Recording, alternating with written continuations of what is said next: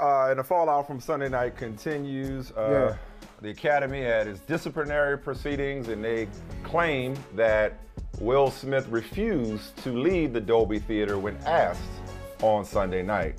Oh, but wait, there's more. Variety has sources suggesting that that's not exactly true, that there were mixed messages being sent. That there was basically like he wasn't formally asked. I mean, he might have been insinuated or implied, but our guy Will Packer, who was producing it, was like, nah, you stay here,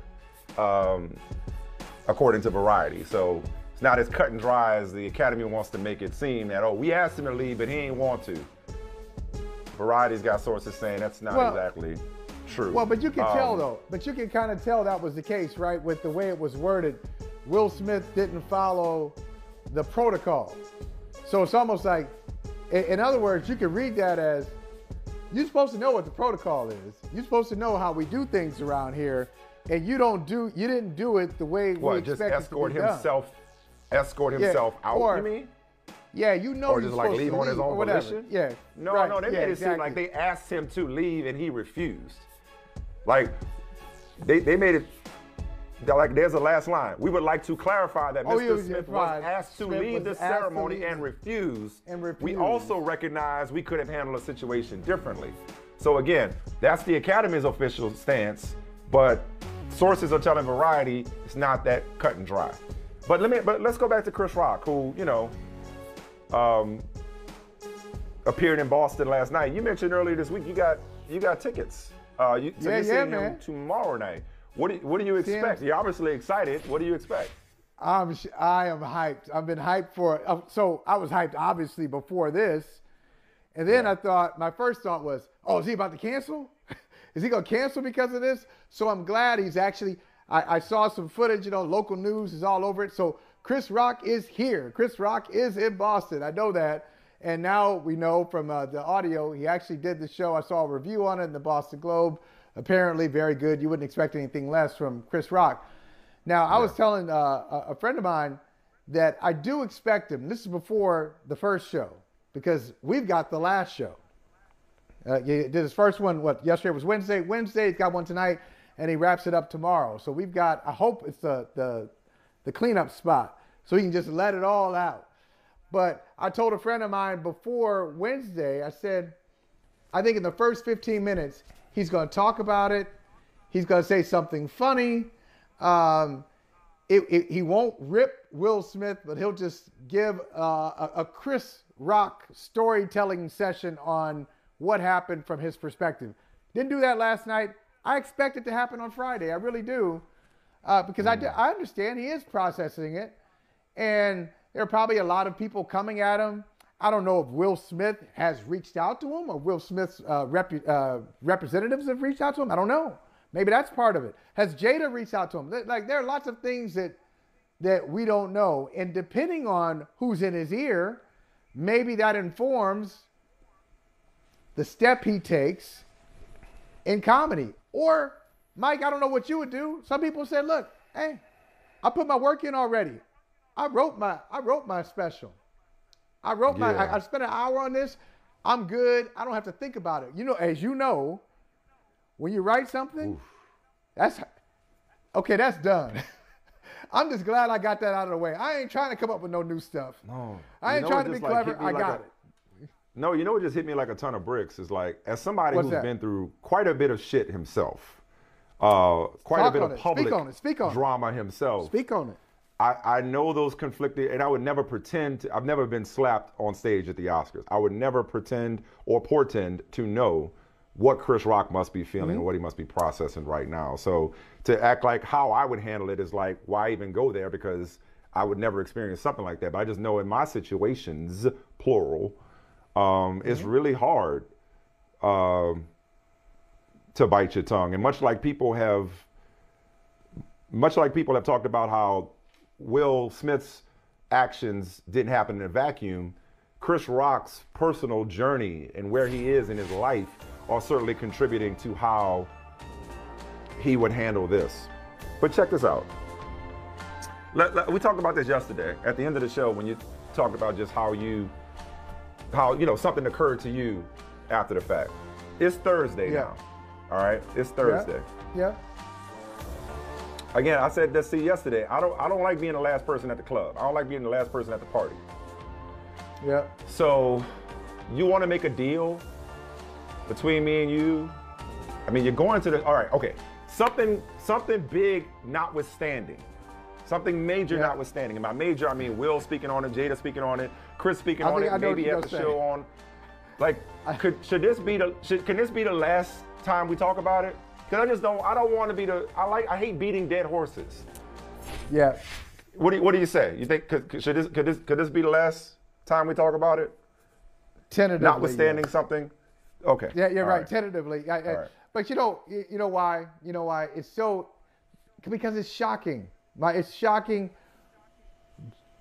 It's shocking on so many levels. But just think about the guys involved.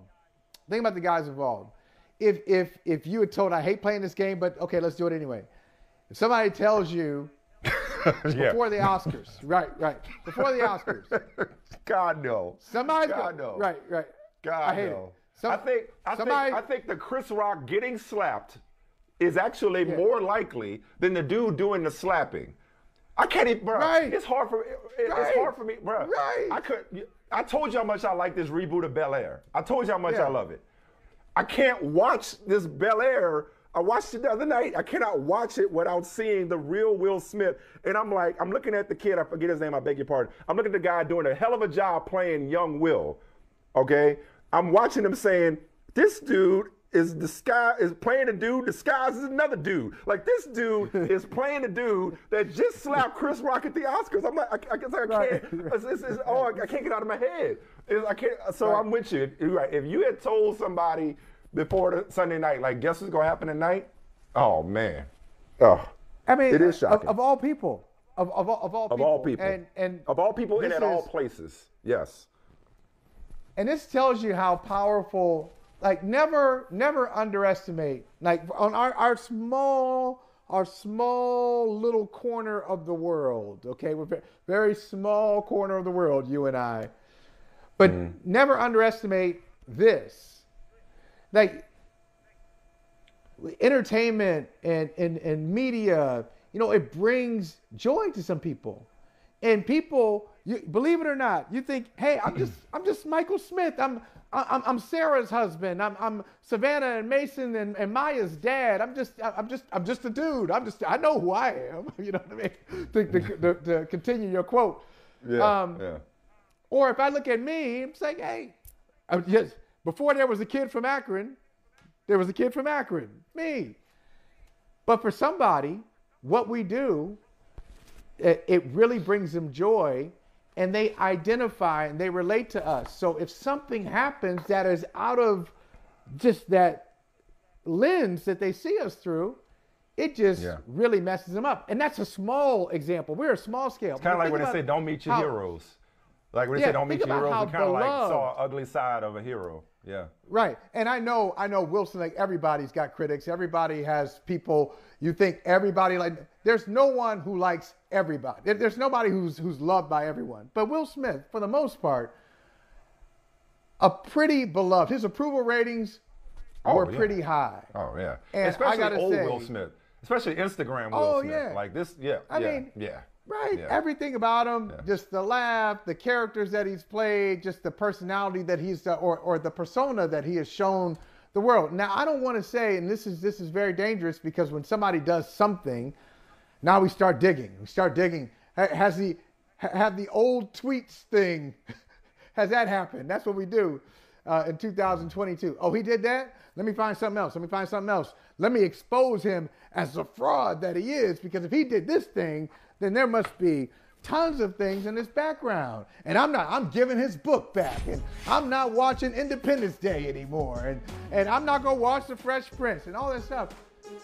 It just really, he showed people a side of himself that they just had never imagined.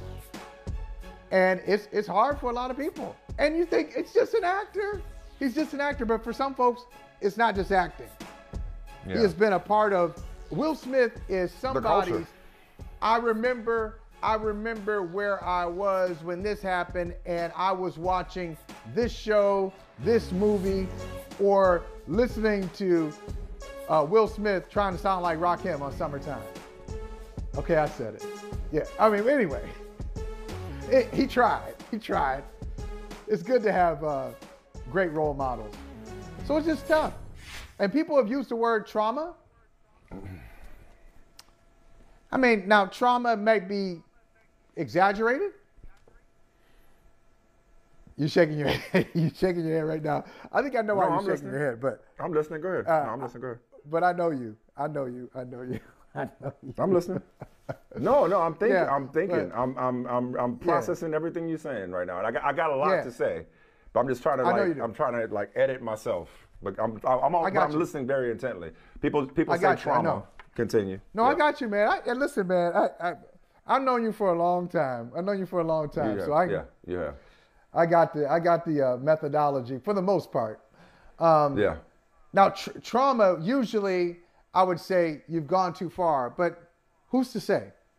Who's to say what the levels by of identifying trauma? it as trauma? Okay. Now, when you talking about the people who like Amy Schumer and Wanda Sykes, who say that they're traumatized, talking about those people? Okay. Right.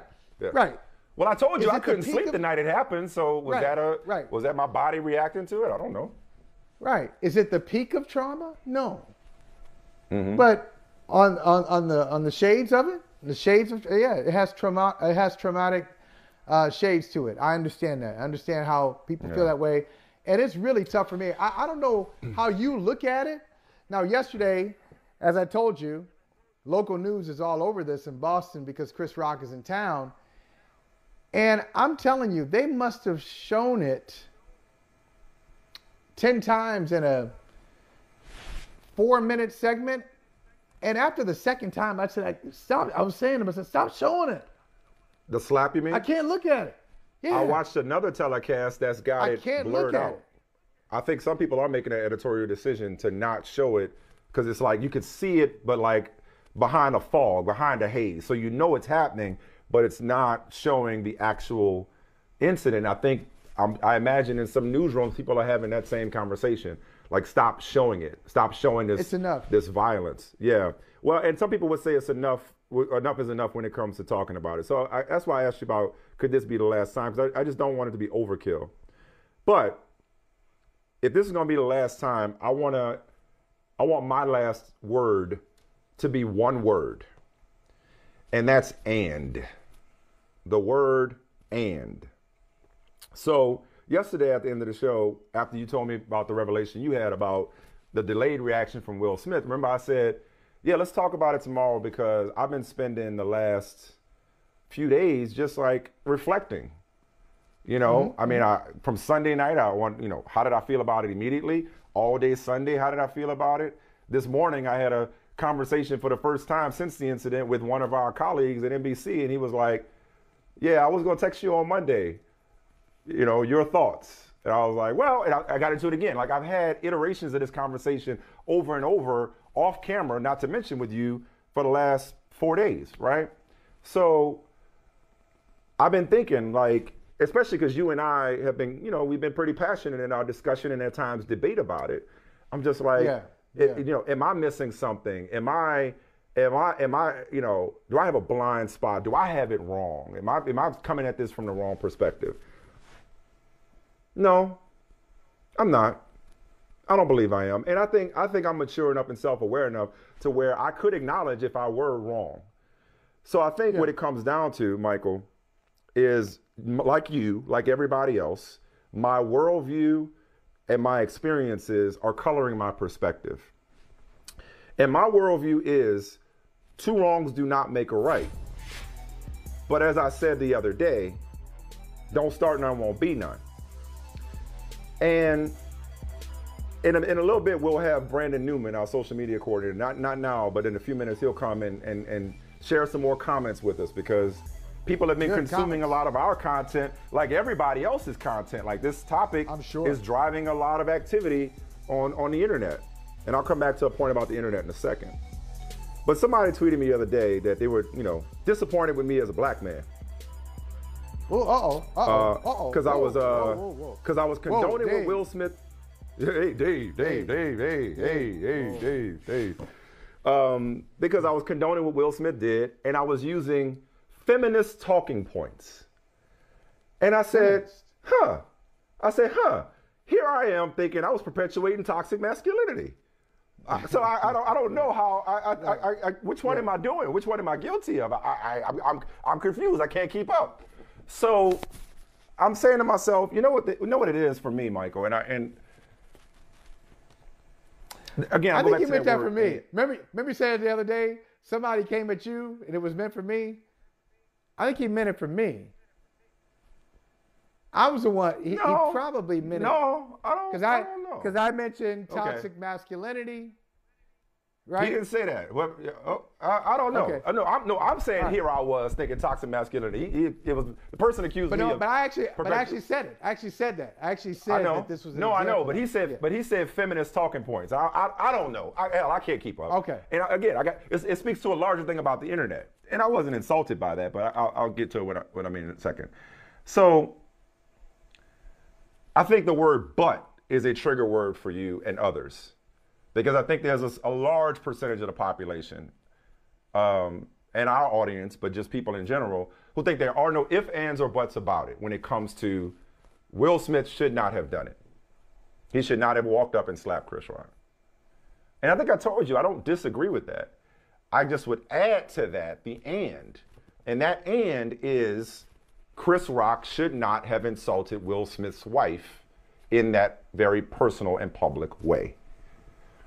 So I think there are people who are just like, this is like Will Smith was out of pocket. And then there are people who, a small percentage of people who over here who are like, Chris Rock had it coming. I'm not over there. There's a growing group of people who are like, stop talking about this, move on. And then there's another group of people that, and this is where I live, which is in the club of, Will Smith shouldn't have slapped him. But, and whichever one you prefer, he didn't do it out of nowhere. He didn't just get up and decide, you know what I feel like doing in the middle of Oscars? I feel like slapping this dude. He was provoked by an act of violence in its own right. He was violated, his wife was violated in their own right by Chris Rock's joke. And here's my commentary about the internet. I think, if I can get on my high horse and put on my white wig, Michael, if I may. All right, come on now. I think that we live in a day and age with the internet and with social media where way too many people cling to the notion of not just free speech, but the ability to say what they want to say about who they want to say it, whenever they want to say it, free of consequences and repercussions. And I think people are so used to jumping in the comment section and so used to to tweeting and so used to, Facebook messages and direct messages and whatever you want to, any methods you have of expressing yourself to the world or to certain individuals in the public space. I think those people see a lot of themselves in Chris Rock. Everybody fancies themselves as a comedian these days, right? Everybody wants to do it for the likes and the retweets and the hearts and the validation and the laughs. And we're gonna get these jokes off, is what we're gonna do. Right. Furthermore, I think a lot of people feel extra comfortable commenting on Will Smith and Jada Pinkett in particular, given how open, literally and figuratively, their marriage has been. Open in terms of their lifestyle, but open in terms of how they've been about their marriage. So everybody got an opinion on Will and Jada and what they should and shouldn't do and how they should and shouldn't feel. And so I think you have a lot of people who are just so comfortable. And this goes back to my worldview, Michael. I think, and we've had this conversation about players and fans. I think that too many people are comfortable and too many people walk around day in and day out not knowing or not feeling the threat of getting slapped or the threat of getting your ass whipped like I did coming up. Maybe it's the New Orleans in me, I don't know. But I was just raised, watch what you say to people. That does not mean that Will Smith should have responded in that way. I wish to God he would not have. But I think there is room for both of these dudes who have been wrong in their own way. and for both of them to have been out of pocket. Michael, I'm just about reciprocity. I'm just about balance. I believe that respect runs both ways. Now, if that means, for the people out there listening or watching or whatever, if that means that I'm condoning Will Smith, then call it what you want. I'm strictly talking about how I live my life. And I like to respect everybody. Even when I brought up the other day, I brought up, my training or whatever, which teaches me to know that anybody out here could give it to you. Don't judge a book by their cover. Don't assume that somebody is just going to take, and everything ain't funny to everybody.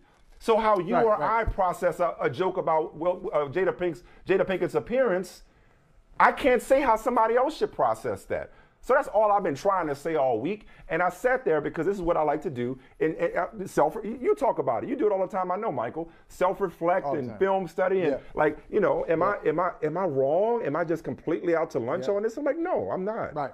No, I'm not. Because I want respect. As a matter of fact, I venture to say I'm more right. Because I want the respect to go both ways. I want, both of them crossed lines they shouldn't have crossed. There's room for both of them to be accountable. And if that makes me the bad guy, then take a look at the bad guy. Well, all right, Billie Eilish. No, that's Scarface. No. That's Scarface. But hey, man, the modern example is Billie Eilish. Anyway, you need people like me. You need people to point your finger at. I got a couple of questions for you. A couple of quick questions. Okay. One. And then we'll bring in Brandon. Take your time, but we'll bring in Brandon. You ain't got to be quick. I wasn't.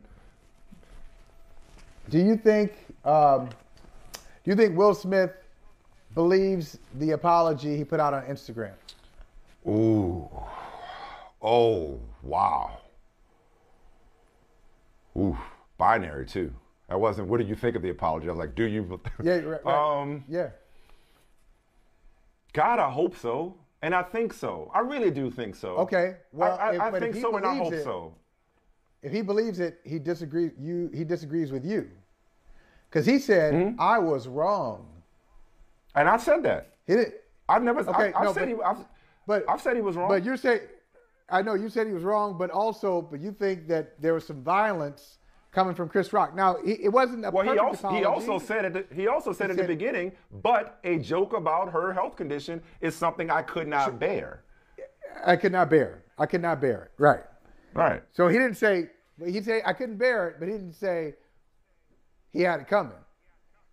Or, right. Hey, he probably should have just been, hey, there's no excuse. No excuse whatsoever. Nothing. There's no, I just shouldn't have done it. Is what he should have said. Here's another question. I think he believes it. Yeah, go ahead. When you get into now, it's been a long time since I got into a fight, a physical fight. It was short. It was short. In your favor? In your favor? No. No, man. He's not in my favor. Not in my favor. Oh man. I was probably like. I'm sorry to hear that. I was probably like 16. Now the guy should have been ashamed of himself because I think he was like 20-something, and I was like 15 or 16, and it was on the basketball court. And Mike, I know you find this hard to believe. He thought I was playing a little dirty. He thought I was playing dirty basketball. Not you. Not you. Not me. You are an irritant on the basketball court. You are like Patrick Beverly meets Draymond Green. Oh my God. Right. So my little 15, 16-year-old self, I was 15, 16, I said, oh yeah, well you ain't gonna do. And okay. And that's the last I heard that echo, and then all of a sudden, boom. I was like, woke up. It was next week. I looked up, and it was like 3, 4 people standing over me. I said, and they got quiet. That's how you knew it was a major L, because dudes was just quiet. Ain't nobody even laughed. You're like, man, that wasn't even a fight. Okay, hey, all right, fellas, let's go. Come on, let's get back. Let's play ball. But anyway, my point is, do you think that when it comes to a fight, that you owe it to your opponent to let them know that you want to fight? Like in hockey, they tug on your jersey. Tug on the jersey. Hey, we about to go. I'm letting you know. I ain't going to come up to you, punch you. Hey, we're going to go. Or it's a loud argument. Hey, what's up, man? Oh, what's up? Oh, we got a problem? in this case, if you watch that uncomfortable video, Chris Rock is standing there. He's saying he's still in comedian mode. Uh-oh. Oh, yeah. He's like, laughing. Like, yeah. He thinks he's going to come Will up and Smith put his arm around is going to say something in his ear or say something. Yeah. He smacked him. Yeah. So I think it was, on top of everything else, one word we didn't use is bullying. Not only was it an assault, he was a bully. Will Smith was a bully that night. It was not if you want to fight, at least make it a fair fight. I mean, I know Chris Rock ain't gonna be like, all right, come on, let's go. No, but it was something. It was a sucker slap, not punch. But okay, but and Michael, I don't disagree with that. You know what else Will Smith was that night? Was selfish. He was selfish. Yeah. He just decided, I'm gonna make this about me. And as people have pointed out ad nauseum, it's overshadowed the entire night for a lot of people who work their entire lives to get to that moment. But again, can I say this without this being interpreted as me? Yeah. Oh, I got it. I'm hearing you. I got you.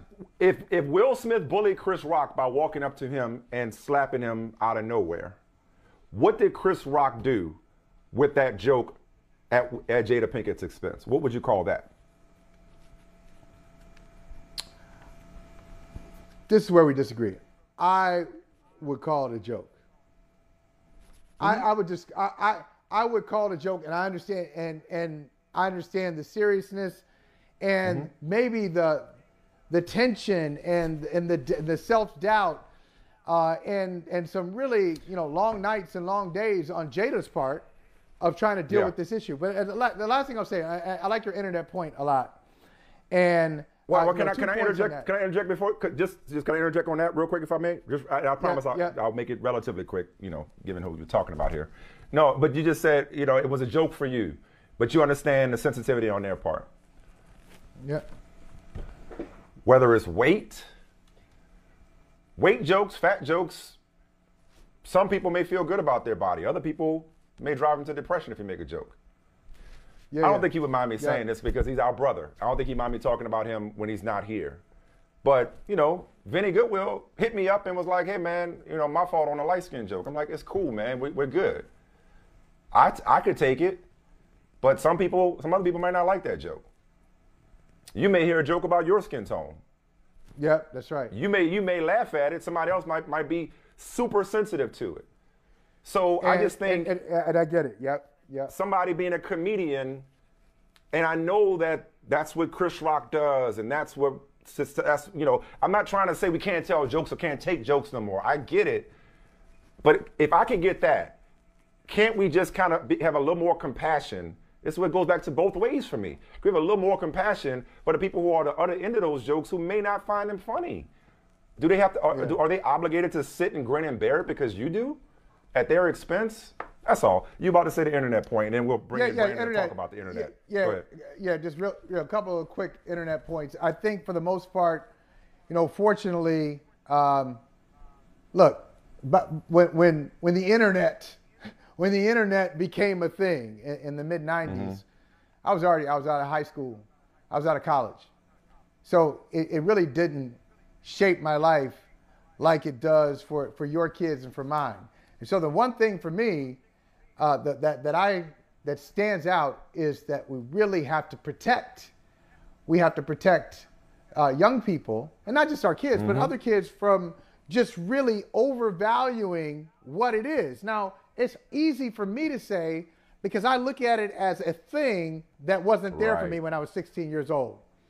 So I compartmentalize all the time. Oh, that's just Twitter. That's just Instagram. That's just Facebook. That's just Snapchat. That's not real for me. But for young people, that is everything. You said that about players. You said that about the thin-skinned, rabbit-eared players who invest so much of their energy into what people are saying.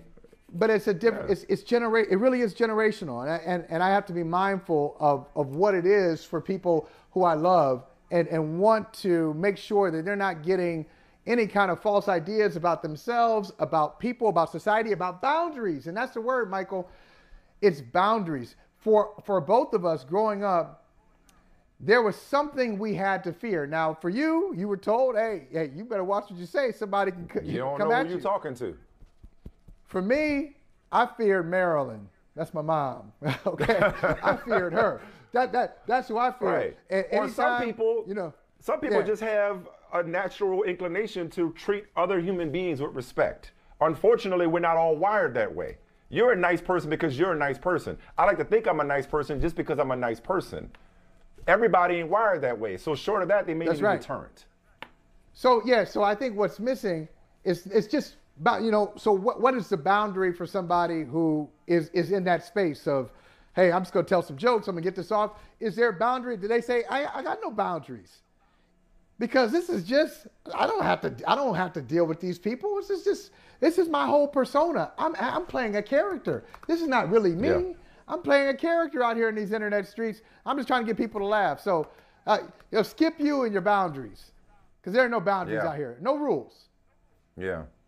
Hey, thanks for watching Brother from Another on YouTube. Make sure you hit subscribe before you leave, and be sure to watch us 3 to 5 p.m. Eastern Time on Peacock. Appreciate you.